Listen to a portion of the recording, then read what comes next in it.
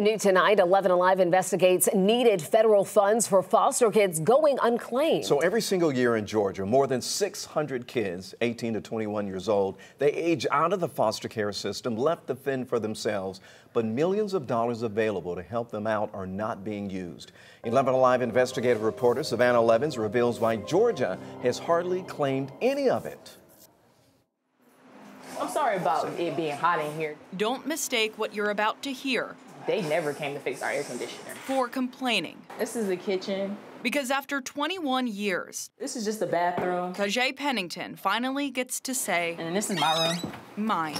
My Xbox. I love playing the game. Not much, but more than she's ever had. Where does your roommate sleep? Right there on that mattress. Better than the circumstances that landed her in Georgia's foster care system at 15. It wasn't a home. It was more so of a prison. Like, she used to put a bar on my door, and I wasn't able to come out. Like, I used to be in my room for months at a time.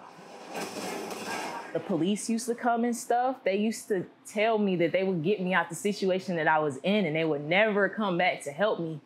And I remember, I'm sorry.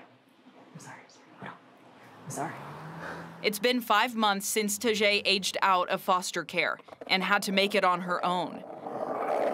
Turned 21, got the apartment, and that's it. They helped me drop my stuff off, and then they left.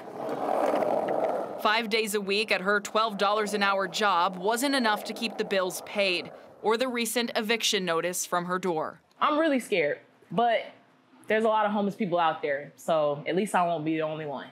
That's why the federal government introduced the Foster Youth to Independence, or FYI, voucher program in 2019, providing up to 36 months of rental assistance for young people like Tajay.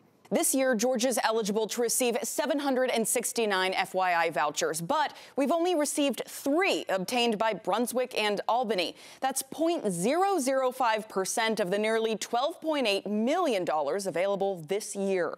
Did anyone with DFCS actually set a meeting with you? No. Never? Never. On a state level, DFCS admits they don't track these young people after they age out, telling 11 Alive investigates they're, quote, working to establish a centralized process. We reached out to all 13 Georgia housing authorities that are currently eligible for FYI vouchers. Only 2, Atlanta and DeKalb, said they plan to apply for the vouchers soon. Others, like Fulton and Decatur, said they're focusing their resources on other programs. Nearly all said they hadn't heard from DFCS about the FYI program at all until August 1st of this year, the exact same day we first reached out to DFCS about this story. It would have helped me be in the space where I don't have to worry about where my next meal or where I'm going to lay my head. If Atlanta Housing does obtain vouchers, Tajay could qualify if they find her. Until then, she's holding on as long as she can to hope and what's hers. It's just material things, you know what I mean? At least they didn't take my soul. That was Savannah Levins for us tonight. By the way, DFCS says that it relies on local caseworkers to identify eligible youth they are already in touch with or youth they know are about to age out. So even if local housing authorities, they get those vouchers, they still have to go over that hurdle they'll have to face. To read a lot more about this issue, look for Savannah's story on 11alive.com/investigates. And if you have a tip for Savannah or the 11 Alive Investigates team, just call us right now at 404-873-9111 or email investigates@11alive.com. All these calls, folks, and the correspondence will be kept confidential.